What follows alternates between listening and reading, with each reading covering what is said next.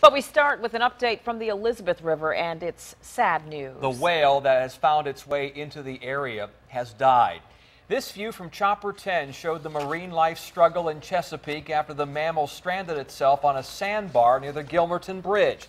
Biologists with NOAA hoped the mere sound from the chopper would make a difference and somehow the animal would free itself. Then, this morning, 10 at your side's Erin Kelly got word the whale was in Portsmouth Julian's Creek.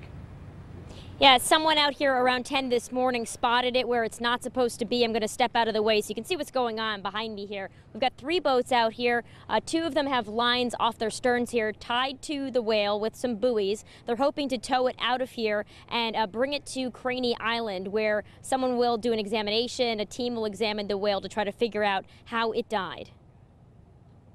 The gentle giant lay motionless on the shore of St. Julian's Creek Thursday. For a week, what's believed to be a 40-foot sei whale had traveled the James and Elizabeth rivers. It was out of place. Got lost.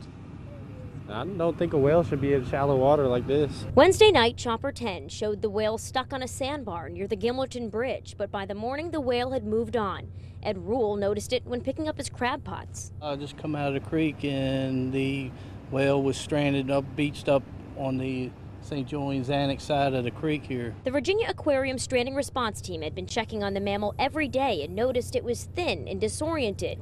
The team members confirmed Thursday afternoon it had died. Hopefully somebody can come in and move it out somehow. After taking blood and blubber samples, the team worked to begin to tow it to Craney Island. There, they hope to learn more about the whale and how it died.